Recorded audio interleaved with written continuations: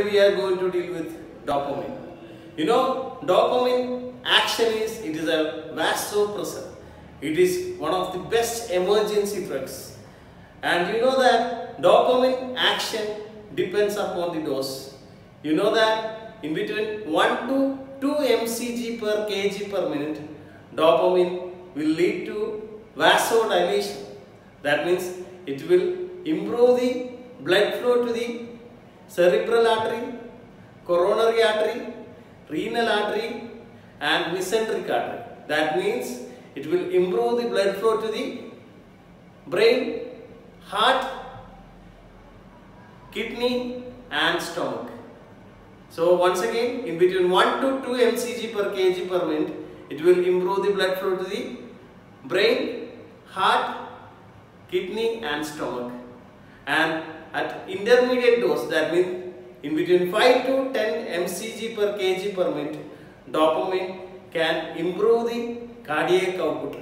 That you know that cardiac output formula is heart rate into stroke volume.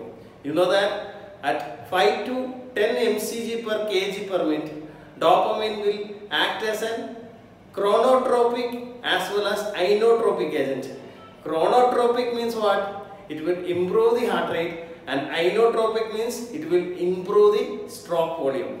What do you mean by stroke volume? Stroke volume is the amount of blood ejected from the left ventricle. So once again, at intermediate dose, in between 5 to 10 mcg per kg per minute, you want to think that dopamine will help to improve the cardiac output. And at last, at high dose, that means above 10 mcg per kg per minute, dopamine can lead to vasoconstriction and it will increase the systemic vascular resistance. If systemic vascular resistance increases, it will decrease the cardiac output.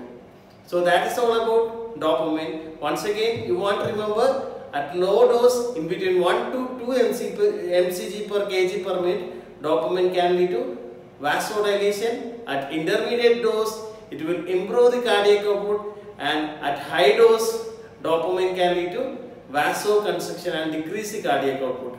So that's all about dopamine. See you all with another video. Thank you.